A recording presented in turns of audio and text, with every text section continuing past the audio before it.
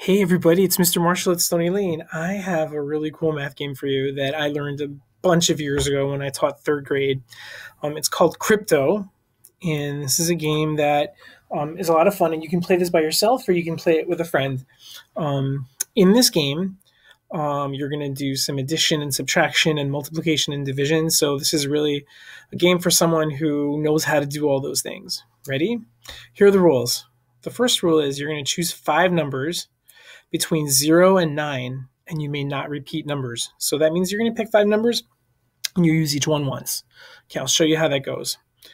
Choose a target number between 10 and 30. Okay? You're going to use as many of the five numbers to reach the target number as you can. Okay? You may not use a number more than once in the same equation. Okay, so if you use a number once, you can't use it again in the same equation. You can add, subtract, multiply, or divide, and then you figure out your score. Here's how we go. Okay, so here's how you figure out the score. We'll get right back to that. So let's pick our five numbers. So I'm going to set this up on the computer. Of course, you can do this on paper too. So let's pick 0, 2, 3, 6, and 8. Those are my five numbers that I'm going to use in this game today. Okay, and let's have a target number. Remember, the target number has to be between 10 and 30. Today I'm going to pick 24. Okay, here's how we're going to do this now.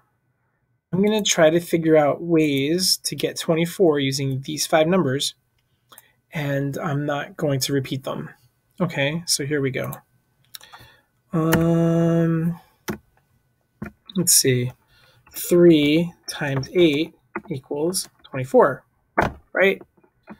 3 times 8 is 24. So I just got some points there. We'll do the score after. I could say 8 times 3, but that's really the same thing, so I'm not going to do that. So let's see. I'm going to say 3 times 8 plus 0 is 24. Same thing, right? Okay, let's see. What else can I do? I know. 6 times 8, that's 48, divided by, so there's a fancy way to make divided, a division sign on the computer here. Divided by 2 equals 24. That's another way. Trying to use as many of these numbers as I can.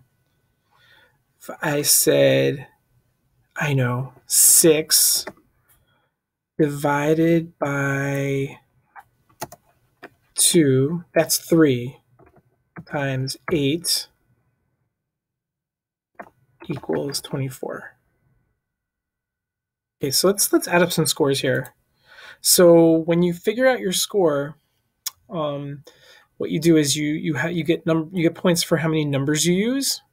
Because if you use 2 numbers, that's worth 300 points. If you use 3 numbers, it's worth 500 points. If you use 4 numbers, that's worth 700 points. And if you use all 5 numbers, that's worth 1,000 points. Pretty cool, right? And you get points for how many of these operations you use. That means addition, subtraction, multiplication, division. Okay, so if you use 1 operation, you get 300 points. If you use 2 operations, you get 500 points.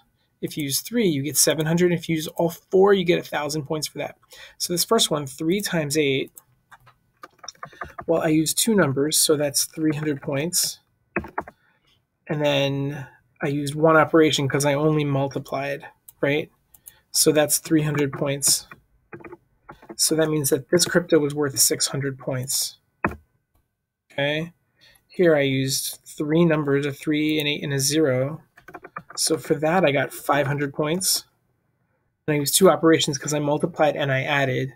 So that's another 500 points. So that crypto was worth 1,000 points. You see what I'm doing? This next one was the same thing. I used 3 numbers. There should be a plus sign. I used 3 numbers, so that's 500 points. And then 2 operations is 500 points. That's 1,000 points. This one was the same thing. 3 operations, 3 numbers. plus 2 operations equals that many points. Wait a minute, I had an idea. This 6 divided by 3 times 8. 6 divided by 3, that's 2. No, 6 divided by 2 is what I wanted. 6 divided by 2, that's 3, times 8 is 24, minus 0 equals 24. I just added the 0, and look what happens. Now I used 4 numbers, so that's 700 points. And I used 3 operations, that's 700 points. So that crypto is now 1,400 points. Isn't that cool?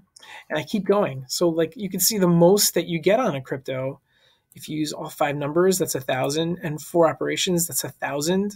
You can get 2,000 points on one equation. Isn't that cool? So, but that can feel kind of hard. Also, if I did this, if I said,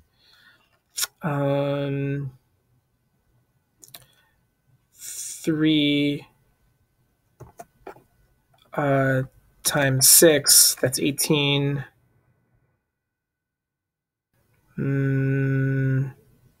I don't know. But if I had one that had 3 numbers like this is not going to be right, but let's pretend this worked out.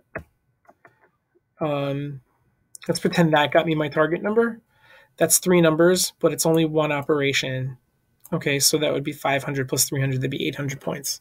Okay, so if you repeat an operation, you're allowed to repeat it, but it only counts as using it once. Okay, so at the end, what I do is I take all these numbers and I figure out my final score. So I've got 1,000, 2,000, 3,000, 4,000, and I'm adding up my thousands first because I can do that in my head. So I've got 4 of those, and I've got a 400 and 600. That's another 1,000. So I just got 5,000 points. That's my score for this game of crypto here. So I'm going to write that here on the bottom. I got 5,000 points. That's pretty amazing. Okay, so why don't you try this game out? Maybe you could teach it to someone in your house or a friend. And mathematicians have looked at this game. Really, like math scientists have looked at this game, and they figured out that pretty much any 5 numbers you come up with and any target number, you'll always be able to find at least one answer. So if you can't find anything, look harder. Okay? All right, try that. Have some fun, and I'll see you next time.